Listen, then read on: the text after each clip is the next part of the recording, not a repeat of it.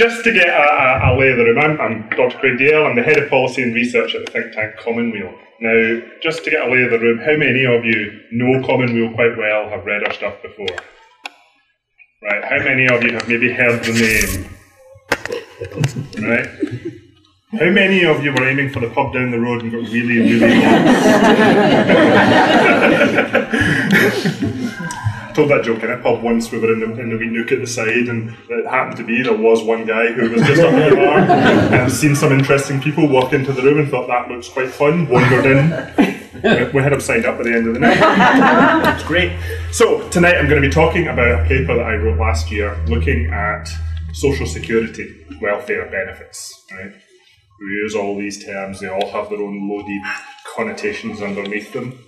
I prefer the term social security rather than benefits. Benefits is a really ugly word that it just has that feeling of this is something that you're a gift that has been granted to you at the whim of the government, whereas social security speaks to the responsibility that the government has to you, to look after you, to ensure you have a decent life.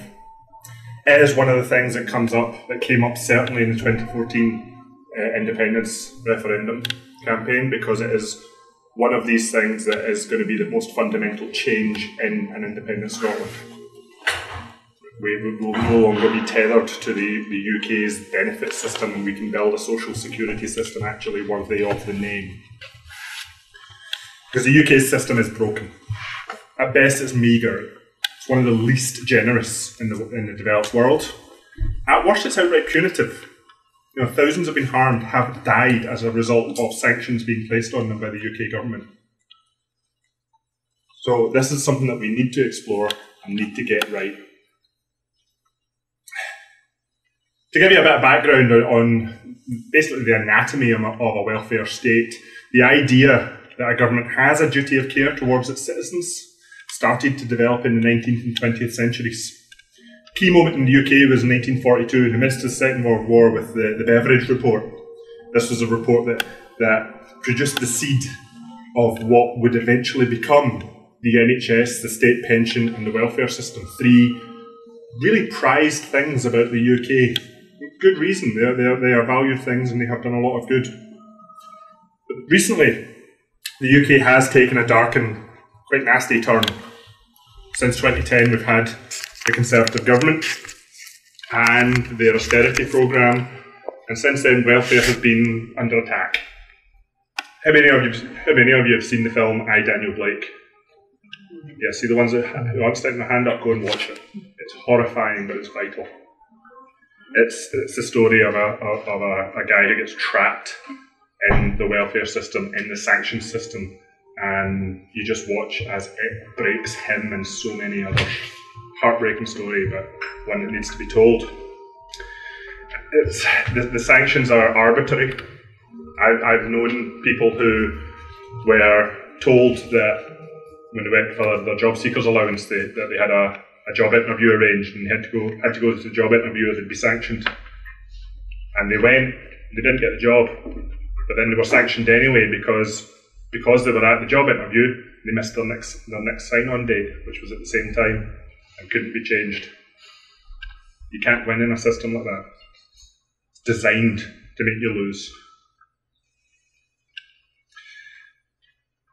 When we're thinking about new ways, different ways of, I know it's a horrifying story, it gets a little bit better from here on. When we're talking about new ideas, new policies, you need to think about three basic ways that you can think of benefits of types of social security. You've got the contribution-based system. This is one where the payout is based on the amount that you pay into the system or the time that you spend paying into the system. A good example of this is the UK state pension, which is based on how many years of national insurance you pay. There's the universal system, which is just given to everybody or is available to everybody regardless of their circumstances. And then there's the means-tested system, which is based on some need or criteria. So job seekers allowance is paid to someone who is unemployed. You get tax credits who are paid to people whose income falls below a certain threshold. Then we need to think about how the powers are distributed in the UK at the moment. Right now, Scotland controls about 3% of the welfare expenditure in Scotland, a tiny, tiny sliver. With the new powers that are coming in as a result of the Scotland Act 2016 that came out of the last independence referendum, we're getting quite a lot more power. Scotland will soon control 17% of social security expenditure. Yay. So you can see that under the devolved situation, the Jane Freeman and the folk that are working on this, they're going to be doing a really valuable job. But ultimately, all they're going to be doing is tinkering around the edges. The most of what they're going to be doing is basically topping up Tory cuts. It's not going to be revolutionary. It's going to be, pretty important if it affects you. But we're not going to be rocking the boat. We're not going to be changing the world with these powers. With independence, though, we can talk about the system as a whole, and we can talk about thinking about that system in an entirely new way. Build a social security system worthy of the name and fit for the 21st century.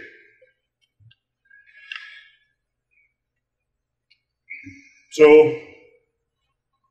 if we think about what we could do, right, let's take the least ambitious approach that we can possibly think of. Let's become independent, go through all that hassle, and not change anything. Right, let's just keep the UK system as it is, grandfather the whole system in, and basically keep going as we are, because you don't want people to have to go through all that hassle of changing. It's a very unambitious approach. Well, even if you do that, you actually still have to change quite a lot. For a start, all of your national insurance numbers, they're not going to disappear, because I would hazard that a good chunk of the folk in this room would probably remain UK citizens in an independent Scotland, even if you take on a Scottish citizen on top of that. So you're still going to have your UK national insurance system. You're still going to be due, outstanding UK social security that you may have accrued. For example, your UK state pension. Unless there is a deal to the contrary, you have built up rights to a UK state pension. The UK state is obliged to pay that when you retire, or if you've already retired, regardless of where you live, whether it's in the United Kingdom, an independent Scotland, or Barbados. But Scotland can't just keep going with the national insurance system, because now you've got two countries using the same system, and you've got the risk of two people getting issued the same number. That's obviously not going to work. So Scotland needs a new system of citizen identifiers. Now, in the paper, we talk about a better way of doing it than the national insurance system, a more secure way of doing it, and one that gives you better control over your personal data. It actually draws on a lot of the same principles that went into the recent EU GDPR laws that you've all been getting pestered with emails over the last few weeks. But what's the point in becoming independent if you don't do anything with it? So let's think a bit bigger. We could look to our neighbouring countries, especially the Nordic countries, and you can look at how much money is spent in various countries on things like health and social care. The OECD maintains a database of how much is spent as a percentage of GDP in these countries, and actually the UK figure's barely above average. It's really not breaking waves in its in the amount it's spending on its people. It's spending about 21.5% of its GDP on health and social care. The average of the Nordic countries is more like 30%. More like 25%. Finland spends about 31%.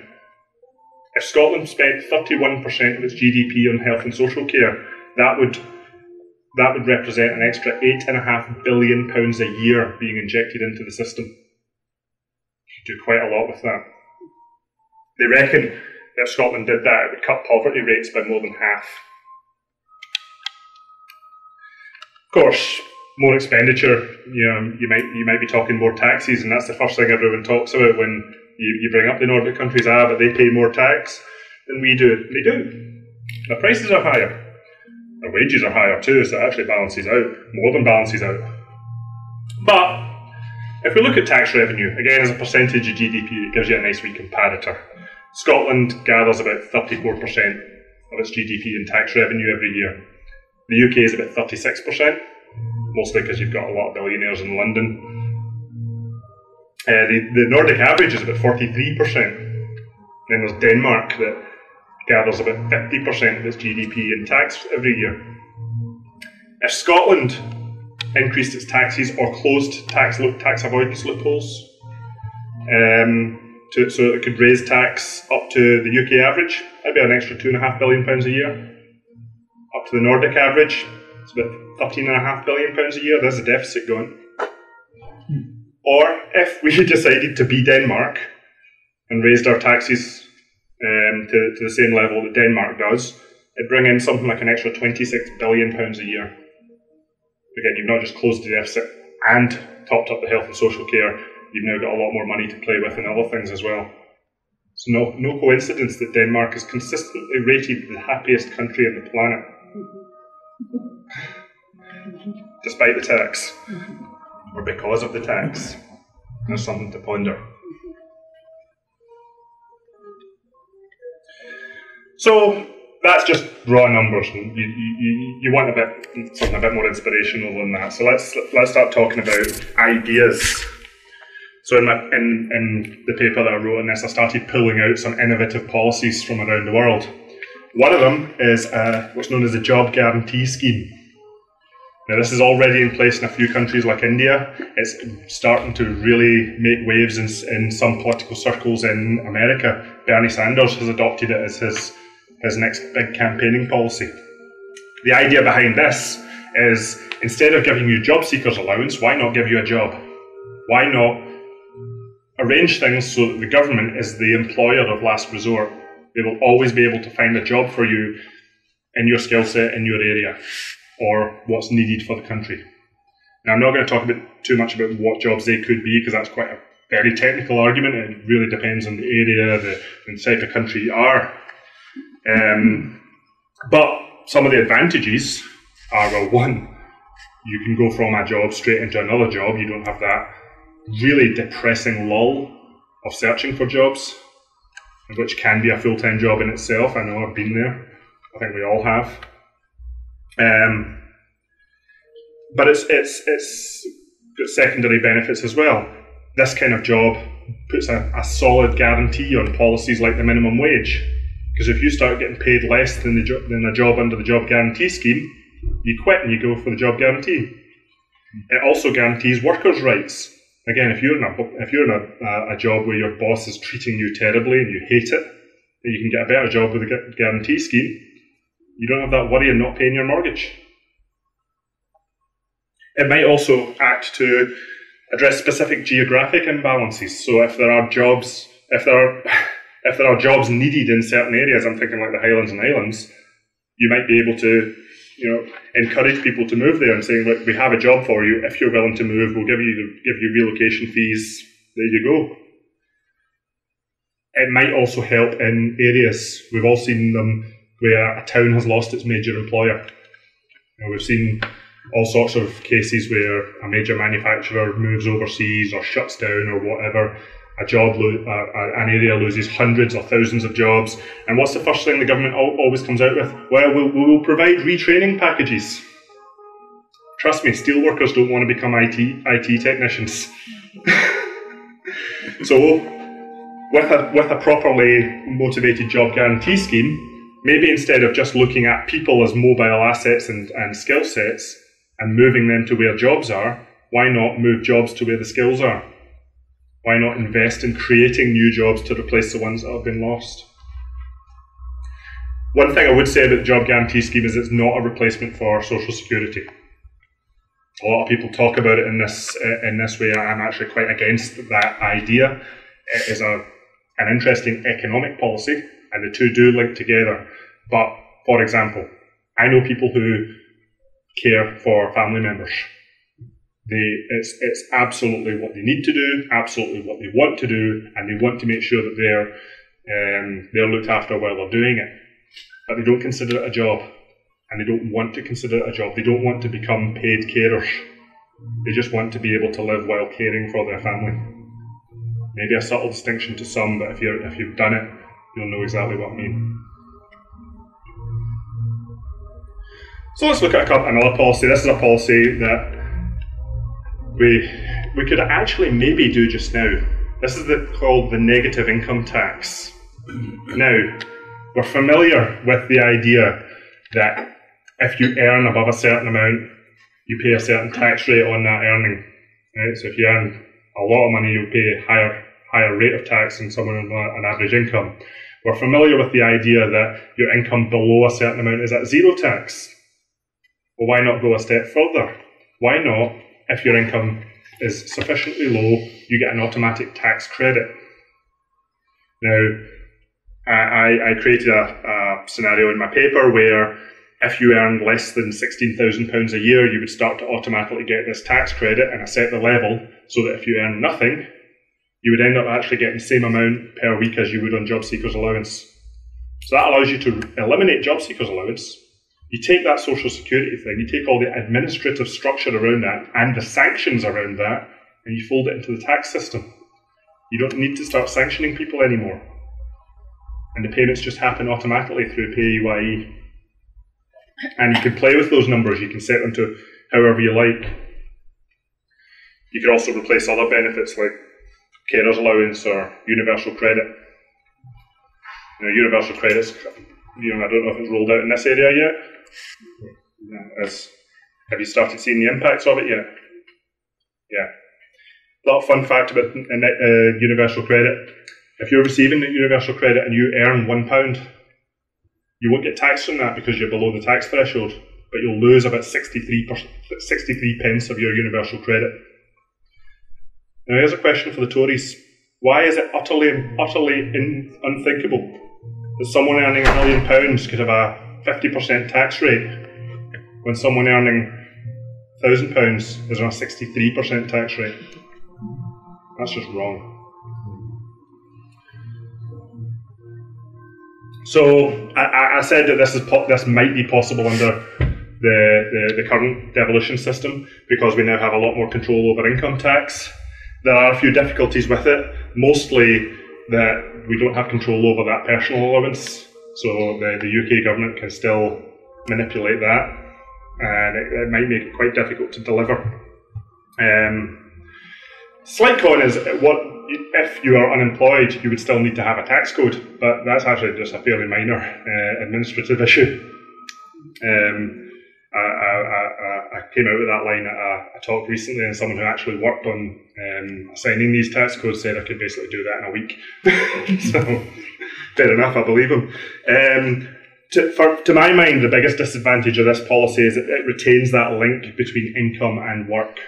It retains that link between work and worth, so that if you're not working, you are worth less. And that's not an attitude I want to foster going forward into the 21st century, especially with automation coming around the corner. If the worst fears are true, then we might be entering a period where there are fewer and fewer jobs available. We might hit a point where there simply aren't enough jobs for everybody, whether we want one or not, because the robots have taken them. So maybe we need to look at something else. Now here's a slightly more radical idea that is getting talked about a lot more. You would have got laughed at 10 years ago if you'd mentioned it. 5 years ago you would have got ignored. Now people are listening. Who's heard of a universal basic income? Exactly. The idea of this is we don't care what you're earning, what you're doing, what your need is. You get a flat monthly payment, regardless of your situation. Now, if you are earning, you'll be paying income tax on that, and you can adjust the income tax and the rates so that at a certain point, you stop becoming a net recipient and start being a net payer again. I mean, if I give you £1,000 but then tax you £1,000, who cares, right? And this proposal would actually allow you to get rid of most of the benefit system. It would allow you to fold in things like the state pension. It would eliminate problems where people are not receiving a full state pension because they've got a broken work record, often women who have spent a lot of time bringing up families. It gets rid of the problem of governments raising retirement ages arbitrarily, affecting people, mostly women. How many waspy women have we got in the room? Yeah. My mum's among you. So instead, we just get rid of that, replace it with a universal basic income. You're now secure that you have a minimum income and you know you can cover the basics of your life, basic essentials. People say, well, what about the folk who are earning money? I mean, why is it fair to give them that, especially if you're just taxing it back off them again? Well, again, imagine you're in a workplace and you don't like it there.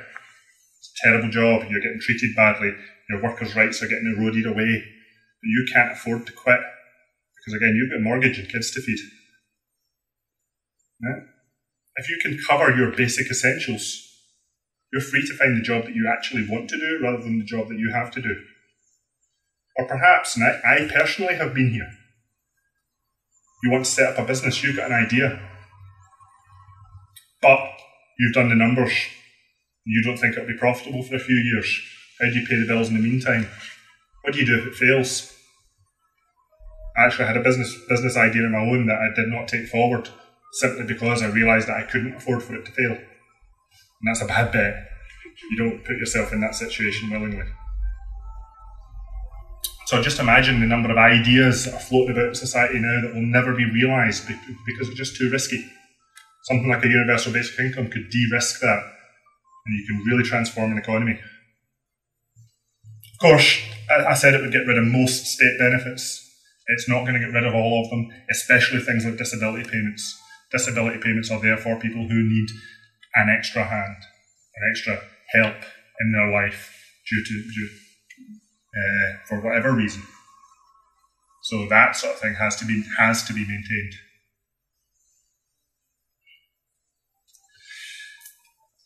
So, as I say, this is an idea that is becoming of its time. It's being talked about seriously in places like the United Nations. It's backed by politicians right across the left and right spectrum, although I would caution that it is often backed by folk on the right for very different reasons than folk on the left. Folk on the left look at it as a means of reducing survival anxiety and just generally improving the lives of everyone. Right-wing folk, especially libertarians, what they see is, well, if we give everybody money, then we don't need to provide them healthcare. We just give them a cheque and they can buy private health insurance. We don't need to provide state schools. We can just give them a cheque and they can buy private education. So I would just caution that while it is backed across this political spectrum, the visions of a society can be very different, even when you put the same policy in place.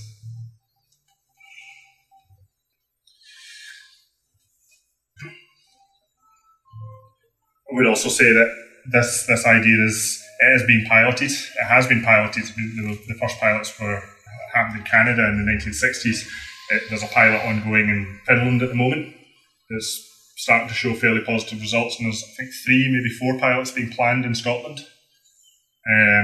They're currently going through negotiations with HMRC and the DWP to see if they can get these things running. It'll be very interesting to see if they do. It hasn't yet been tried on a countrywide scale.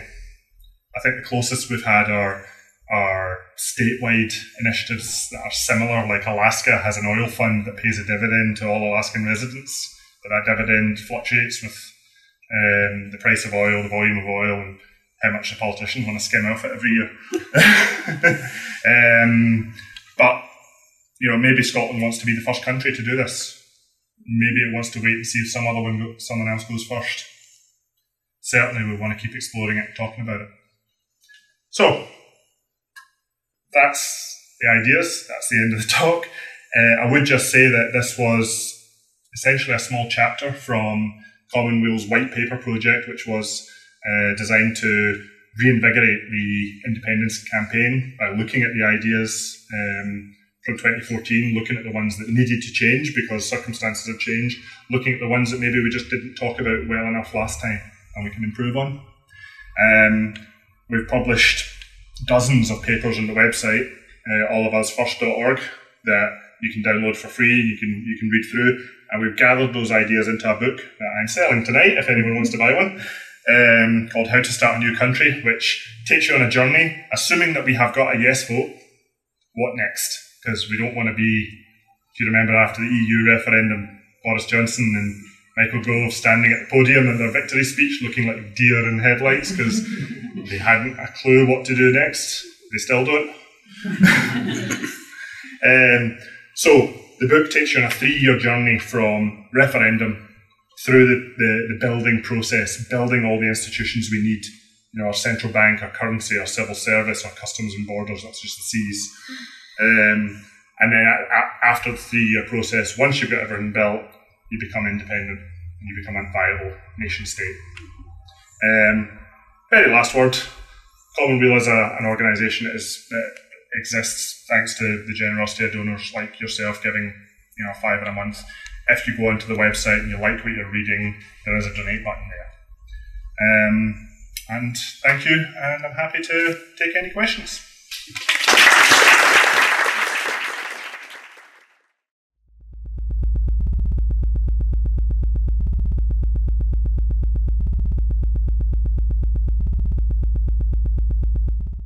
That's a really good one.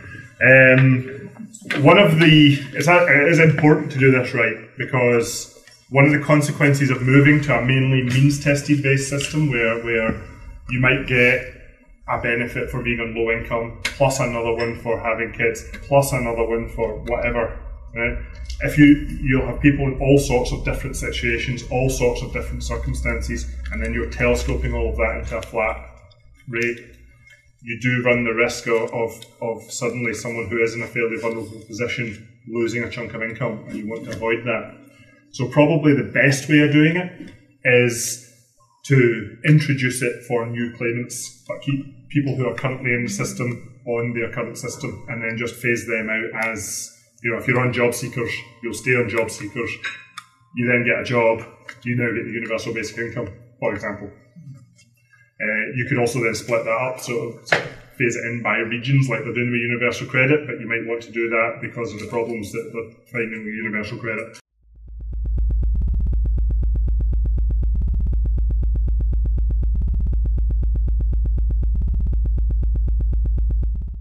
The basic income, it's not so much a cash problem as a cash flow problem, because ideally what you would do is you would balance the expenditure with increased taxation somewhere else in the system. That could be increased income taxes, it could be increased corporation taxes, or whatever. It could be annual ground rent. We're coming up to talk about that. So it's really more a case of how do you make sure the money goes from A to B to C rather than how do you create it. The system that I have in the paper now I will admit, is a very meagre universal basic income. It's set at the level so that if you were on job seekers, you'd get about the same as job seekers, or if you were a pensioner, you'd get about the same as the state pension. So it's a very, very low basic income. It's not one that actually you could live on, but I did it for that so you could draw the comparisons with the old system, but also it's quite easy to pay for that particular universal basic income just by tweaking income tax slightly. So the model that's in my paper is actually what's known as revenue neutral. You wouldn't need to pull money from some other source other than taxation to introduce it. If you want a more generous system, you need to think about other ways of not quite balancing the books, but you need to have other arrangements in there.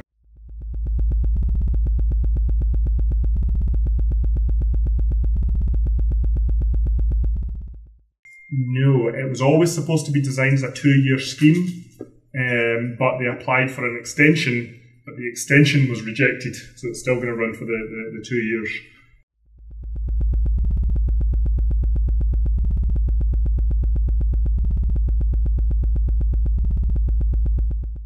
Now that is some of the trickier parts of the policy itself. Part of the reason I didn't want to go too much into the detail of what jobs are created where is because, to be honest, that hasn't been completely worked out for job guarantee scheme proposals, and it's highly dependent on the country that you apply it to. I mentioned India already has it. It does, but it's mostly aimed at women, and it's mostly aimed at digging irrigation ditches and agriculture. But these are women who otherwise would not have a job at all. And it's very successful, it's very popular. it's not a scheme that you could probably transplant to Scotland. Unless you wanted to repopulate the Highland Crofts.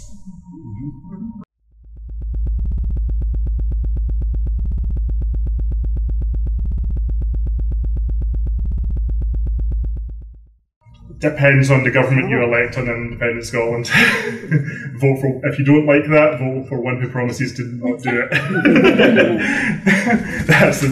that's right in the realms of your policy areas. That will be for the party of the day. So I can't make a promise either way. If the Tories want to give you what you want, vote Tory. It's probably the only time you'll ever hear that.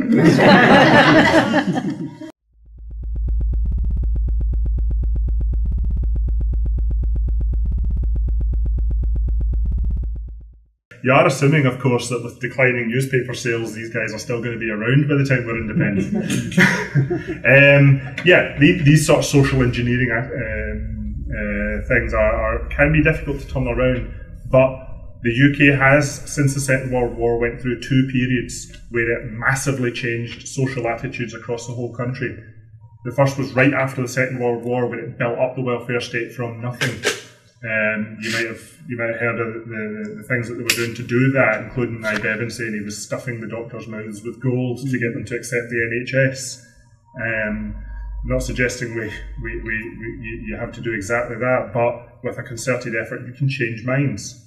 We did it again at the beginning of the 80s when Thatcher tore down everything again. Both periods took about 5 years. So that gives you a timescale of what you need to do if you want to change the mind of a country in a very fundamental way. You can do it. We are proud of institutions that at the time of their introductions were derided as being impossible dreams.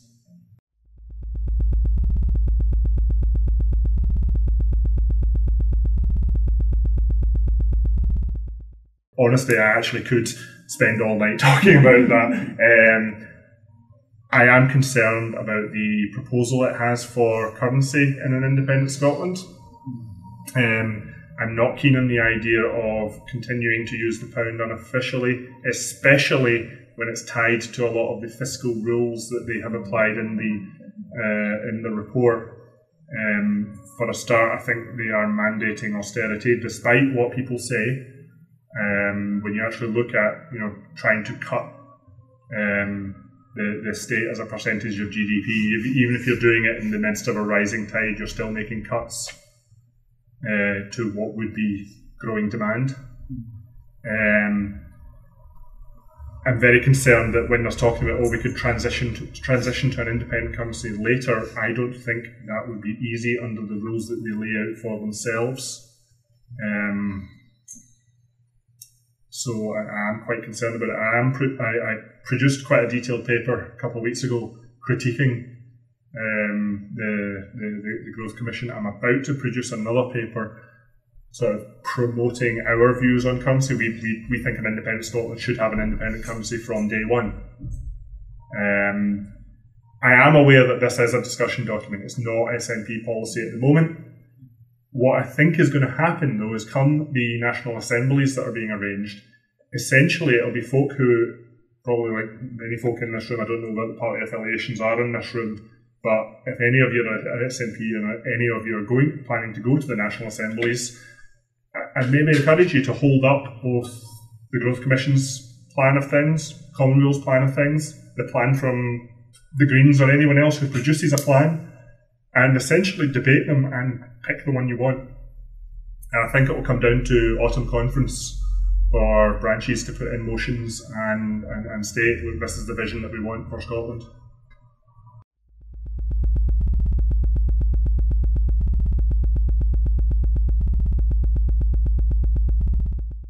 One thing I would state, just as a caveat to that, is one of my concerns about the Growth Commission's plans, especially around its tests for determining if you can then later at some point produce a Scottish currency, is that they may be very difficult to achieve, they may even be impossible to achieve, in which case what the Growth Commission's plan would do is lock in future governments to a particular future.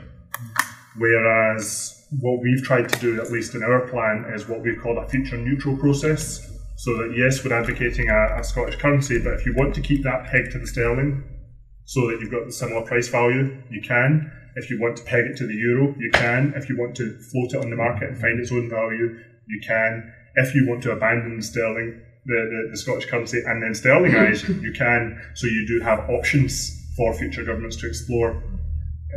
So I would be wary of any plan that locked you into a particular future.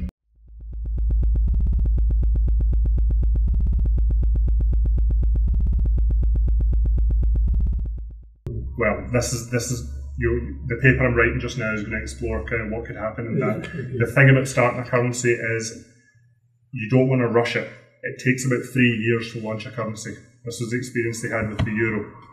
So if you got to a point, and it could be immediately after independence, it could be 5 years after, it could be long after that, and you decide, right, circumstances have changed, we need a currency. Now you've got to go through that process of launching one, and it takes a minimum of 3 years to do. It might even take longer because you probably have to pass a bill in Parliament. You might even have to have a constitutional amendment, which means a supermajority in Parliament and a referendum in order to say, right, we want a currency. That could take 18 months, 2 years to arrange, then the 3-year build process. So you've got an entire Parliament taken up with that task. Whereas another scenario, if you've taken the time at the start to build a currency on day one, you've pegged it to sterling, right? You're happy with that. Then a big change happens. The central bank could say, right, we're breaking the peg, and they can do that in minutes. This happened in Switzerland in January 2015. I was actually working in currency speculation at that point. So I was sitting in front of my computer. I had the currency charts all around me, big 3-monitor bank thing, really cool. And nobody knew what was happening, but just all of a sudden, the Swiss franc jumped up in value by 20%, and everyone was scrabbling around, wondering what's happening. Phone calls are getting made, and then the news trickled in. The Swiss central bank's broken the peg with the euro. It just happened like that. So that's again what I mean by a future neutral approach, where you can adapt to changes very quickly if you have to.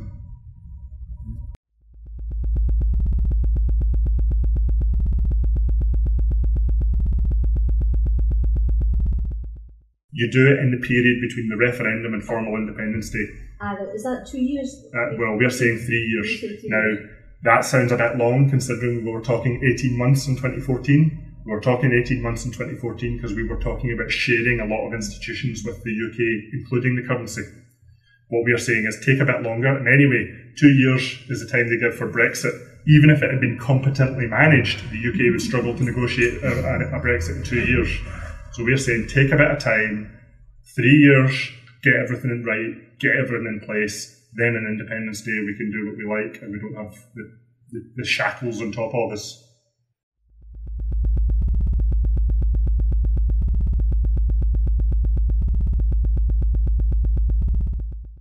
Right, Ireland, Australia, they did this in a very different time. They did it between the Second World War and 1971. There was a mechanism called Bretton Woods that effectively all of the European currencies were pegged to the dollar, and the dollar was backed by gold. So none of these countries had variable exchange rates, and trading was really, really boring between the countries. This was also the period for some technical reasons, if any of you remember trying to go on holiday up until the end of the 60s when you could only take a certain amount of holiday money with you. Remember that. That was because of that mechanism. And that broke down in 1971. Largely, well, the final death knell was Nixon wanted to pay for the Vietnam War, so he had to print money to do it. So he took the dollar off the gold standard. So you can't directly, it's a very different world. The world of central banking and money through trading is completely different now. It's not comparable to talk about sterlingisation now as what it was like in Ireland. Right. The former Soviet bloc countries, now the Soviet was a federation, and each of the states within it, actually quite a lot of them already had their own independent banking systems and their own monetary issue systems. For them, it was actually a relatively simple process of, okay, we're now independent. Quite a lot of them actually just gathered a bunch of notes and put ink stamps on them. to tide them over until they could get new ones printed. So again, it's a somewhat different world. The countries that do this currency substitution thing just now, there's three prominent examples. Ecuador uses the dollar. Montenegro uses the euro. Liechtenstein uses the Swiss franc. Each of these countries have a GDP of about 1% of the currency zone that they're using. Right? Scotland has a GDP of about 8.5% of the sterling zone. So that's quite significant, because what happens in a sterlingisation process is, right now the Bank of England, when it wants to make an interest rate decision, it's considering the whole UK economy when it's doing it, at least in theory. And then it decides if it's moving interest rates up or down. If Scotland's independent and not part of that, it's no longer considering the Scottish economy. So if London's booming and we're busting, they'll raise interest rates to cool down the London market and put us into a free spin, or the other way around. If London's crashing and they drop rates to support London, then our economy overheats and we have no control over that. Even in a currency union, Scotland would have had a representative on the board of the Bank of England. So we'll get probably even less control over our monetary affairs than we do now, because at least the Bank of England is considering Scotland on its spreadsheets.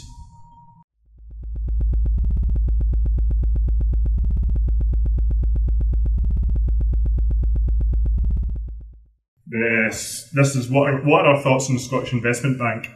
This was actually one of Commonweal's big successes, I have to say. In 2016, we produced the papers on this. Took us a bit of effort to get them introduced to the party. Our initial approaches were, quite frankly, just rebuffed. But we took the show on the road, went around a lot of the SNP branches in particular, but just generally talked about it to a lot of people out in public and behind the scenes, built up a head of steam, and it was accepted at a party conference, became policy, and is now being launched. We've been in quite close consultation with the folk that are doing it. Benny Higgins is actually a big fan of us, to be honest with it. Given his background, it was a little bit of a surprise to me, but a very, very pleasant one. And he's doing quite well and set up the structure, so we're quite happy with it. The funding, we could say it could do with a little more money than it's getting, but we'll always say that. What we are now doing is looking at the missions of the bank, because this is a mission-driven bank. So the bank itself will be apart from the political process, with the exception that the Scottish Parliament will decide what areas that the bank should focus on at any given time. Right now, it's mostly thinking in terms of small, medium business investment and loans. More patient and more secure than the banks are giving. It's a very positive thing. Absolutely applaud it. I do think it could be looking at things like energy policy, like social housing, like replacement to PFI. So we are producing papers sort of suggesting these missions.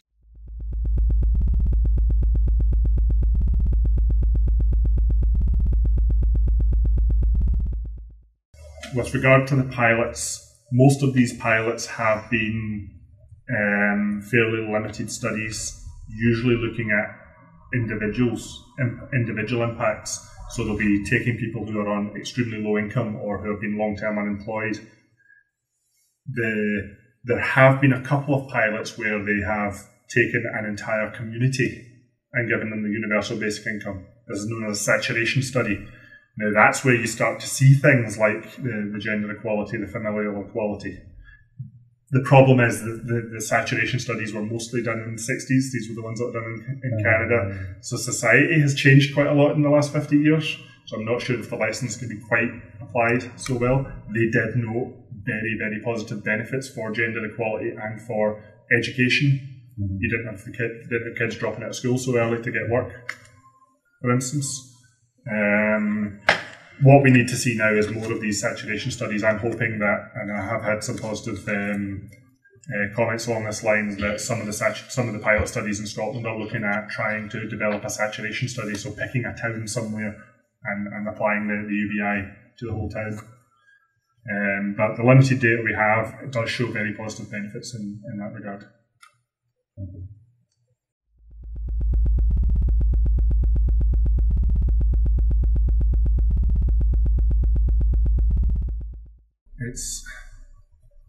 this is one of these areas that's very difficult for someone who's not been in that situation to talk about. That's essentially why I can't talk about it. It takes the experiences of people like yourself to be able to talk about this more effectively, and I do apologise that I haven't talked about it.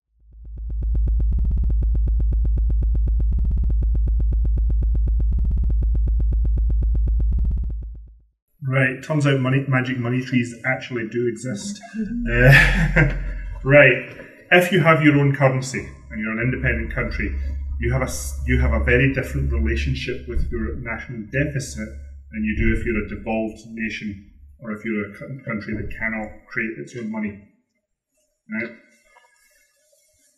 Really, what happens is governments don't tax money and then use it to spend things. Governments create money, spend it into the economy, and then they tax money back out so that they don't end up with too much money flowing into the economy and causing inflation. Right? If you think of, this is where things get a little bit murky, think of your economy as a bucket. So you've got a tap at the top, that's your government spending money in. You've got a plug at the bottom, that's the money getting drained out via taxes. Right? Balance them, because if you spend more money in than you tax out, your bucket overflows, that's inflation. If it hits the bottom, that's a liquidity crisis. Nobody has any money anymore to spend. Right? Now think about trade. Think about your trade deficit. The UK has quite a big trade deficit. That's money getting scooped out of the bucket and thrown overseas. Right? So if you've got a trade deficit, your money is reducing, you need to turn the tap up higher. So you need to start creating money to balance that. That means you're increasing your government deficit, increasing your government debt. If you don't do that, the money has to be created somewhere else. But somewhere else is your credit card. Right? Break it into a slightly more individual example. Imagine you're earning £10,000. You get taxed £2,000 and you spend the rest. Right? The government has that £2,000 and it provides you with £3,000 worth of public services, healthcare. You need £3,000 worth of healthcare. So the government's got a £1,000 deficit. It then says, right, we need austerity. So what we're going to do is privatise the healthcare system. So we no longer pay healthcare. But we're also going to give you a tax cut. So we'll cut your taxes by £2,000. So you've got another £2,000 in your pocket. You still need £3,000 worth of healthcare. So now you've got a £1,000 deficit. That's the impact of austerity right there. You know, the government's been cutting back spending, so you've had to increase it. You have a credit limit. And unlike governments, you start printing money in your living room, you go to jail.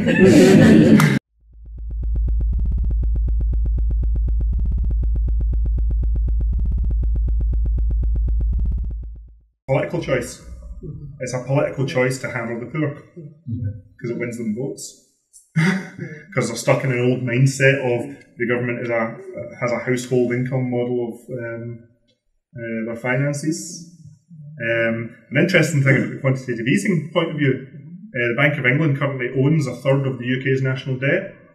So the UK pays interest on the national debt, pays the Bank of England the interest money, but the Bank of England's profits are owned by the UK Treasury. So the profit, the debt interest then goes straight back into Treasury again. Right? The Bank of England, that sterilises that chunk of the debt. You know, it's like paying rent to your landlord, except you own the house. So the Bank of England could actually just write off that debt. It would cut the UK's national debt from 90% of GDP to 60% of GDP. But then we're told we need austerity because the national debt's so high. What happens if a third of it disappears? And then people start asking, well, why do we still need austerity? Purely a political choice.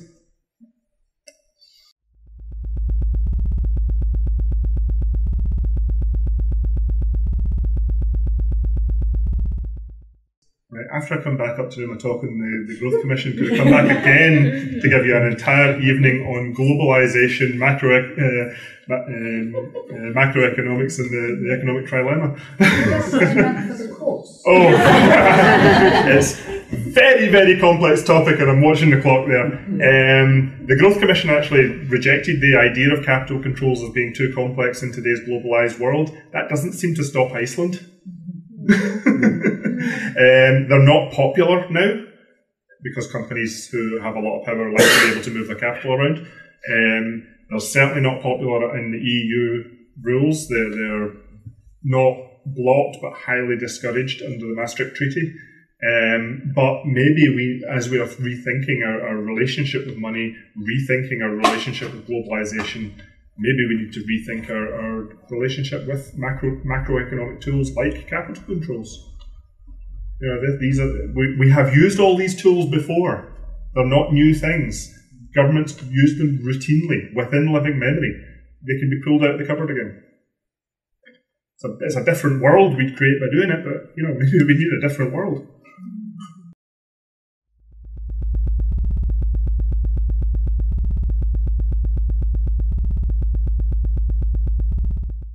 Do you really want a lecture on the benefits of a properly robust statistics agency?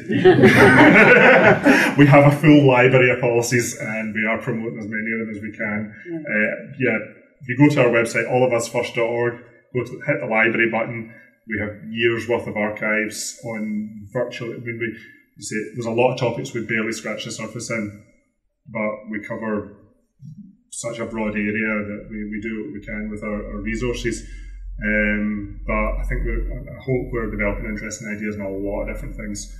Something that we're working on over this summer is revolutionising social housing using the National Investment Bank. Basically, we want to start building passively heated houses. I don't know if you've heard of this kind of thing. There's a couple of them built in Scotland. How would you like a house that costs almost nothing extra to build, but has an annual heating cost of something on the order of £50? Yep, thought you'd like that. Yeah, why aren't we building these? The technology exists. It really is a design thing rather than a technology thing. So we're going to be lobbying hard to increase building regulations to make it basically illegal to build at less than passive standards or near passive standards. And we want to start building enough social housing that anyone who wants one can get one.